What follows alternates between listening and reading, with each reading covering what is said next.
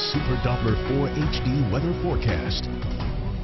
Good morning. We've got partly cloudy to mostly cloudy skies on the Skycam network this morning. No showers yet on live Super Doppler 4. Temperatures this morning will be in the 30s and 40s, and then they'll climb this afternoon. The upstate will reach 63 for a high. The mountains will climb to 57.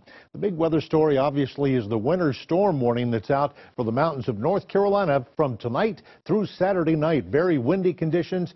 In fact, we could see snow accumulate in some of the higher mountaintops, anywhere from 4 to 8 inches of snow from this big event.